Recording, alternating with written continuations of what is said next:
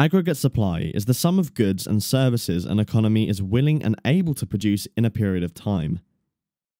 In the short run, the aggregate supply curve, AS curve for short, slopes upwards.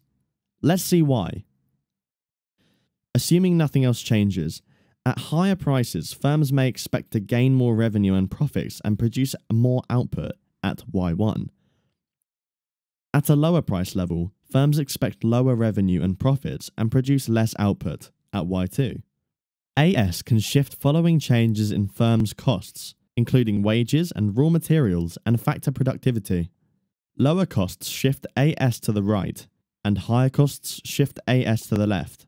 Supply-side policies are longer-term policies which attempt to improve the productivity and flexibility of labour and the competitiveness of firms.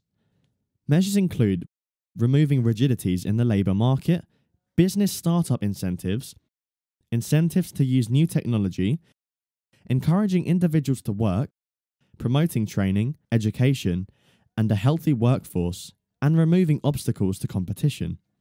The long-run aggregate supply curve is influenced by supply-side policy.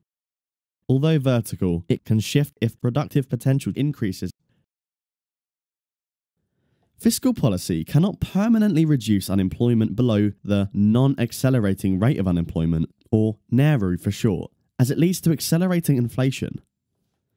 For example, if NAIRU is at 6%, point A, a fiscal stimulus will simply result in a short-term reduction in unemployment to 4%, point B. However, if the long-run Phillips curve is shifted to the left through supply-side policy, NAIRU can drop to 4% without inflationary pressure.